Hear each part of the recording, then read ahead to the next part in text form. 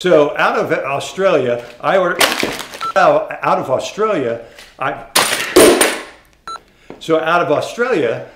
a set, and if you take a look at a modern racing go-kart and you know anything about vehicle dynamics, you know that there's really no way a go-kart ought to turn very well, and yet go-karts turn really well. Why is that? Hey everybody, welcome back to Begin Again. I'm posing a really interesting question here because if you've been following my videos, you know that I've been struggling with the handling of my go-kart. And the problem, I think, is all about the fact that go-karts come with a standard set of chassis specifications that are designed around a standard kart driver. The problem is, I'm not your standard kart driver. They design karts around somebody that's about 5'8", 5'10", somewhere in that range, and they weigh about 150 pounds. Well, I'm 6'4" and 190 pounds, and so my weight is just distributed differently from your standard kart driver. I think a lot of the problems that I'm having with my kart and getting up to speed is the fact that getting the seat located in the right position is proving to be very difficult. And so we've got to come up with a way to try something out and then very quickly move the seat and try something else. To move it forward, move it backwards, I don't know, but we need to do something because the kart's not working right. Right now, I can make a chassis change and generally speaking, it makes no difference. The kart just feels kind of numb. So we're gonna have a three-part series here. I've been thinking about this a lot. I'm getting frustrated, as you well know. And so we're gonna do three parts. And we're going to talk about, number one, what does it take to turn a go-kart? Because they're very specialized. The second one is, I've purchased a product out of Australia called the Fast Adjuster Seat System that's going to allow us to change the position of the seat very quickly so that we can make all sorts of changes and see if we can't fine-tune the chassis to my tall frame. Last but not least, we're actually going to put the kart on the ground with the fast adjusters, and we're going to go out and we're going to try these different settings, and we're going to find out together whether this system works or not. I'm not being sponsored by fast adjusters, none of that. We're either going to find out, do they work or do they not work? If they work, then my recommendation for you is go out and get yourself a set of these fast adjusters because they may be of the competitive advantage that you're looking for, and they certainly will improve your enjoyment of your karting experience. So, we're going to get a little techie this time, and then we're going to get really practical. So here we go. Okay, so here's the deal. Let's talk about regular cars first, and then we're going to get into the go-kart. When you go into a corner, let's just use the example of a left-handed corner.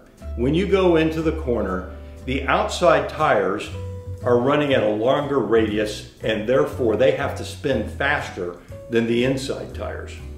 Now, at the front, the two front tires are not connected to each other unless you have all-wheel drive, but we're not considering that right now. But let's just say it's your standard car, the front tires just do the steering. So you turn in, it's a left-handed corner, the right side tire is going to spin faster than the inside tire, but because they're not connected, it's no big deal. At the back, however, the driven wheels, when you turn into that very same corner, you turn in, the right rear tire, again, has to spin faster than the inside left tire. The problem is that they're both connected by an axle that's wanting to spin them at the same speed. Now, whether you're driving my old pickup truck, whether you're driving a regular street car, or whether you're driving a racing car, they all have what's called a differential.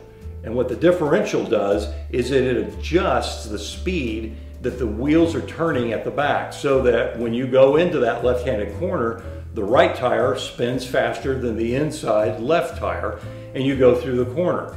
If you didn't have this, that inside tire would actually be dragging you down and the car would be kind of hopping because the tire would have nowhere else to go but to bounce in the air and spin.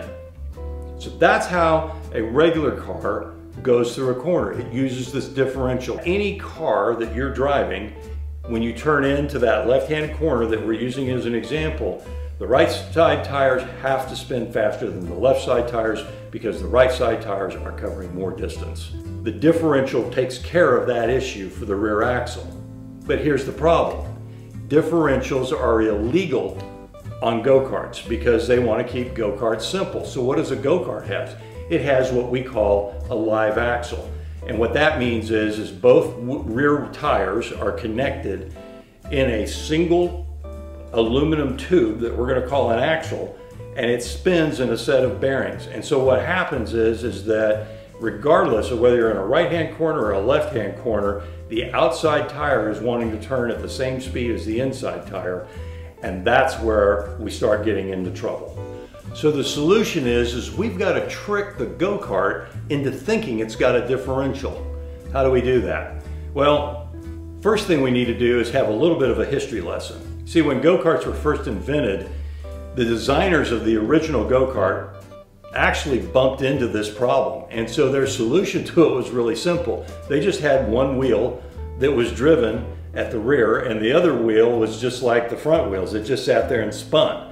And so what they did was they had the engine mounted on the right-hand side of the go-kart. They had a chain that went down to a sprocket that was attached to the wheel assembly, and that's what they had. Very crude, but it worked. But then they realized, you know, as the engines get more and more powerful, it's becoming more and more difficult to put the power down. So somebody says, well, let's go ahead and put a live axle in, just like what we have today. And so that's where this whole thing started. But the moment that they decided to turn the go-kart into that left-handed corner, guess what?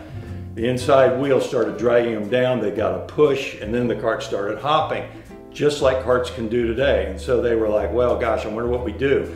So somebody said, well, let's just put really narrow tires on and we'll go into corners and we'll use a lot of body English and we'll slide them. And you can see in these videos, that's what they were doing. The karts would basically beat the differential issue by just sliding them in the corners. But of course, the more you slide, the slower you go, typically, and you just don't have grip in the corners. So now they're sitting there going, okay, now we've got the ability to put power on the ground because we got both tires driving, but we're losing grip, so we're going through the corners slower. What do? Well, some genius over in Italy came up with the idea about 30 or 40 years ago that we need to go with a wishbone front suspension with a very cleverly designed set of spindles that actually help to transfer weight, with the idea being that when you turn into a corner, for a moment in time, your inside rear tire actually lifts off the ground and the kart kind of pivots, and then as you straighten out the steering wheel, the kart sits back down on the ground. You've got full traction out of the corners. Very, very simple. It's very effective, but tuning it becomes a problem. And this is where my height and my weight start getting in the way of the kart working as it was designed. Basically, my weight is too far back, in theory, it's too far back to truly lift that inside tire off the ground. And so what happens is when I turn into the corners, I get a push and I have that inside tire dragging me down and slowing me down as if I had the brakes on, because it cannot get rid of the energy that it needs to get rid of. So let's take a closer look at my kart, and we're going to talk a little bit more about this trick wishbone front suspension. Okay, so this is where being a non-standard driver can be a real handicap, because originally the kart was set up for me as a tall guy with the seat a little bit further back than what the standard driver would require. And the idea was get my legs a little bit more straightened out, give me a little bit more room. All really good ideas. But I think what's happening is that it's putting too much weight at the rear of the kart, so when I turn into that left-handed corner, that left rear tire doesn't lift off the ground. And as a result, I'm getting a push, it's dragging me down, slowing me down too much into the corners. Now, on the other hand, if I was shorter than a standard driver, it would be very possible to move that seat too far forward, and then in that case, instead of having a push, you'd have an oversteer, a very loose condition, because you have too much weight at the front of the tires. And then, of course, the other piece is some days you have a grippy track, some days you don't have a grippy track. So to be able to move that seat forward and backwards is a really helpful thing. Now, I've gone and I've ordered out of Australia these fast adjusters. These Here's the fast adjusters.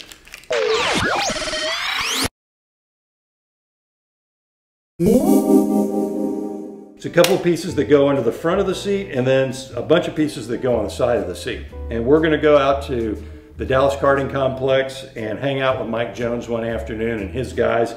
And they're gonna install them for me. And then we're gonna put the kart on the track and we're gonna start moving the seat around and see what happens. And then we're gonna report all this back to you guys. So part 2 will be installing the fast adjusters. The third part is when we get on the track and we get some real world practical experience. So I'm going to share all this information with you. So I hope this video was helpful to you. If you liked the video and you found it useful, please hit the like button. If you haven't subscribed to the Begin Again channel, please do so. It really helps us out. Stay tuned. We've got a whole lot more information coming. Thanks a lot. We'll see you soon. And I found them in my mailbox.